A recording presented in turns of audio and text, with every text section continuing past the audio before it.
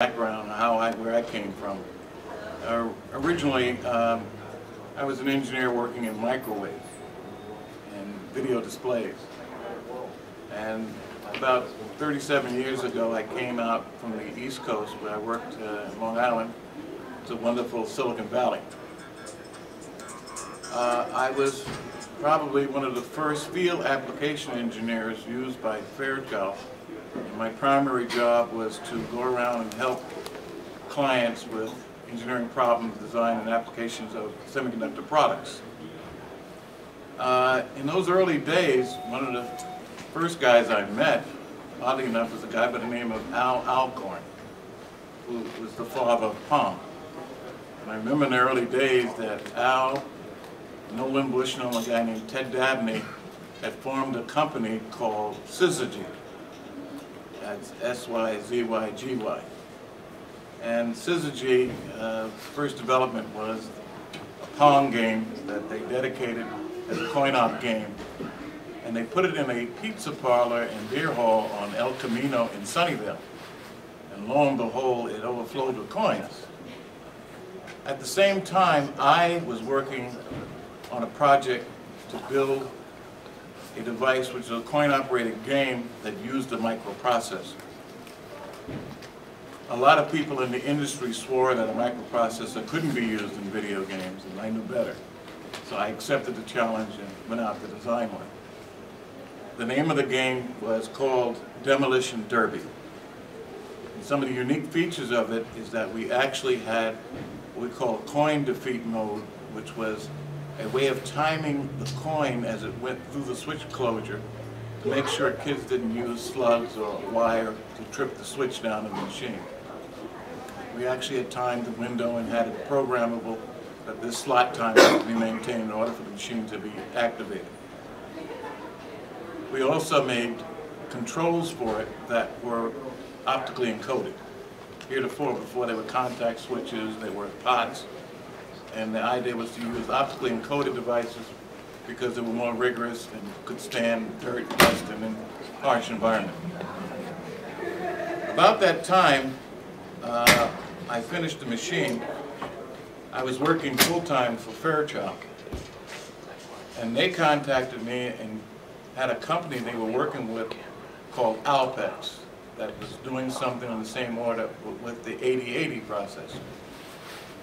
I was enlisted as like a secret agent to work with Alpex in developing it to work with the F8 microprocessor, which was Fairchild's homegrown processor. The project turned out, we ended up using the software, but I threw the hardware away, and with myself and a guy by the name of Gene Landrum, we wrote the business plan to write a division for Fairchild, which was to go underneath their watch division to make games. We finished the whole engineering task in a record time. Me and my guys ended up putting it in production in 6 months. Our management never understood that that was a record time.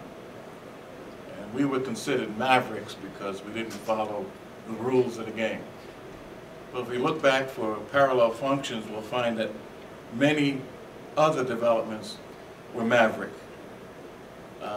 You had to be a maverick to get things done because traditionally there were people there ready to stick their foot out to say that's not the way it's done this way. Well, when you break new horizons, you have to break some rules. And we were rule breakers. We were known as mavericks, crazy guys. We did things that were really different.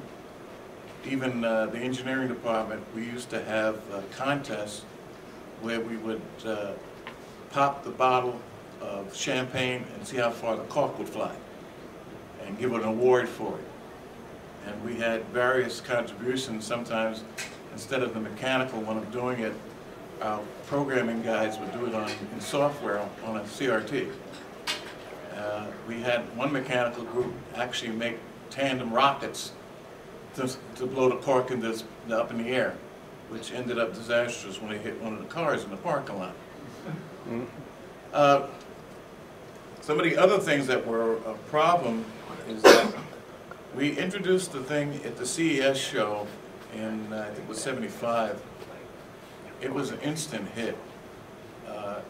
I remember having a booth that was like 4 feet across that was part of the watch booth, and I couldn't even go to the bathroom. I had to make up a sign and have somebody fill in.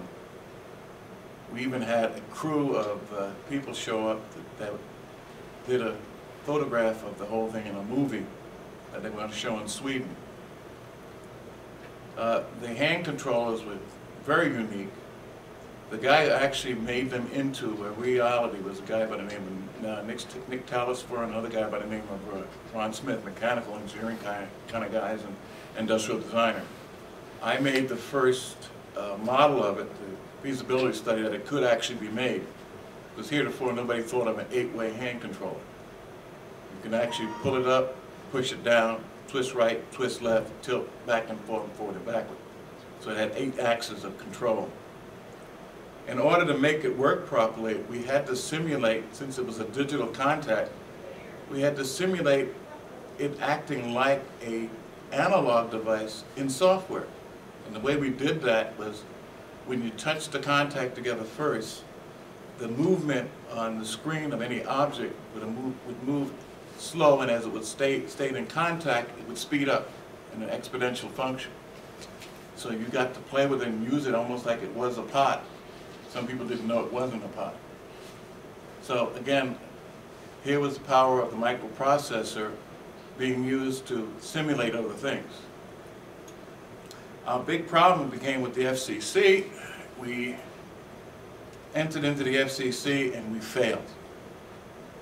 And it was a whole educational advance to work with the FCC. At that time, people like Apple had circumvented getting FCC approval because they didn't have an RF modulator.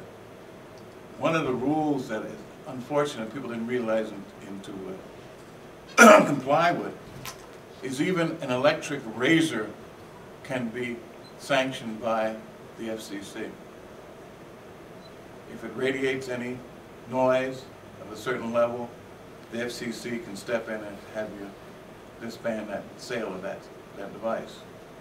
The reason why they got involved with us is that anytime you build an RF device that is a little transmitter, in order to get approval, the rest of the circuitry comes into play.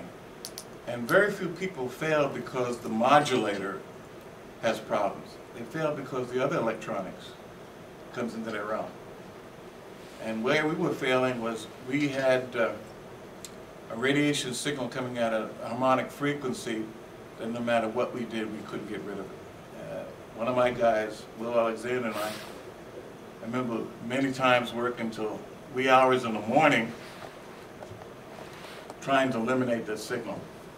And finally, I had an epiphany. One day, after working till 2 o'clock in the morning, I went home and I was just bugged by this signal. And I called Will instantly, and Will was still up too. And I said, "Hey Will, let's go back to work. I think I found it." And we went back to work, and I said, "What is a quarter wavelength of 52.5 megahertz?" And he whipped out his calculator, got the half what the quarter wavelength and length was. I said, "Okay, now measure that hand controller from the base out to the end, right on the head." I said, "Uh-huh." We're looking at a spectrum analyzer, and we saw the signal. I reached over with a pair of scissors and went clip, and went, there it is. We shortened up the hand controllers by 2 inches, and no more problems. And we took it to the FCC, and the FCC, again, would play games with it because it was a big political razzmatazz to get through them for a while. And we finally got through, and I was sitting in the lobby every day until it passed. I decided, why should I turn around and go back here and wait? I'm going to sit there. So every morning I come to the FCC and sit in their lobby. And finally, after 3 days, one of the chief engineers there came out to the lobby and kind of waved to me and said, "Here's your number, go home." I said, "We passed, right?" But the big interesting thing about the industry was that many people were sitting in the lobby trying to figure out who the Fairchild guy